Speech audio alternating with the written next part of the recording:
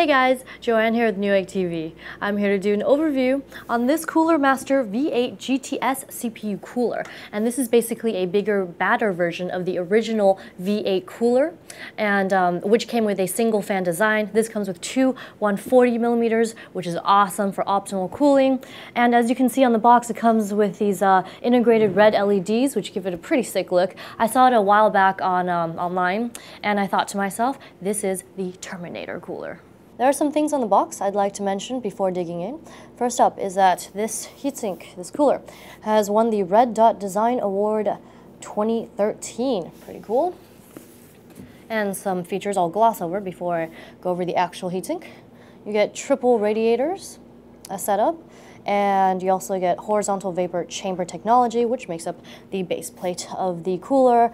And you also get two 140mm fans, which are fourth generation bearing, which means they are dust proof and last a long time, up to 160,000 hours, what's listed here.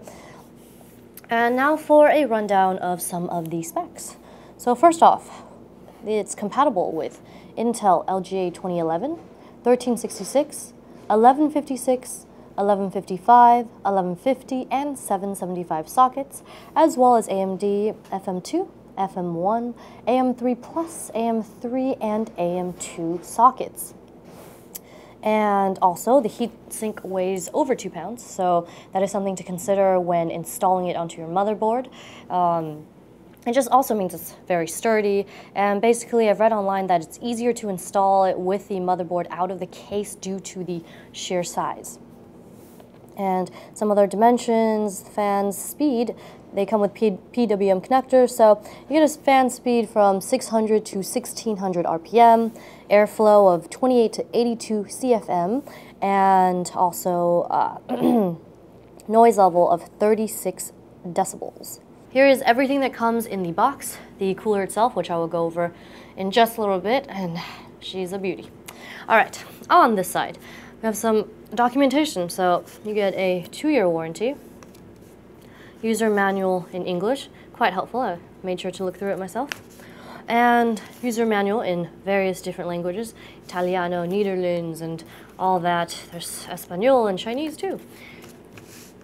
Over here, you get the Intel backplate for the non-2011 socket setups, and the retention plates, which you also use for the LGA 2011 setup. These are for Intel, of course. And next to that, you got the AMD backplate, and 2 sets of AMD retention plates, and that is because you can, this will enable you to mount your cooler in different orientations on the motherboard. The Intel LGA 2011 standoffs, and a bag of your various other mounting hardware for your AMD and LGA setups, anti-vibration soft pads for AMD setup, a wrench to fasten the screws into place, and of course some thermal compound. Now for a closer look at the heatsink. We'll start on this end. On the back here you get your 2-pin connector for to power the LEDs, and 2 4-pin connectors for the 2 fans.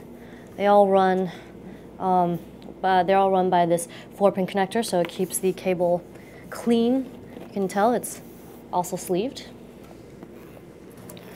Now, as to the heatsink itself, comes with 3 radiators. That's right, you heard correct. It is a triple radiator setup. I did also mention this earlier. And you get aluminum fins. They're thick fins, and you get some grooves here, as well as on this side for more efficient cooling. And the 2 smaller stacks on the outside. You get 37 aluminum fins, and the center stack, which is larger, you get 45 aluminum fins. And to top it off, you get this shroud with the Cooler Master logo here that goes around the fins. And what this plastic shroud does is that it directs airflow through the center of the heatsink with little room for air to escape while it is cooling. And now for the heat pipes. As you can see, on either side, well, you get 8 6mm heat pipes first of all, but on either side for the smaller stacks, you get dual heat pipes that run through them. as well as 4 heat pipes, or 8 if each U-shaped construction is considered a pair of heat pipes that run through the main stack in the center here. You get some pretty amazing cooling there. And down on the bottom, these 2 sides that jut out, of course, they are the mounting points for mounting this cooler onto your motherboard. And on the bottom is the horizontal vapor chamber base. And what this basically is, the entire base plate essentially is a flat heat pipe, and it's to direct the heat away from the CPU and into the 8 heat pipes as fast as possible.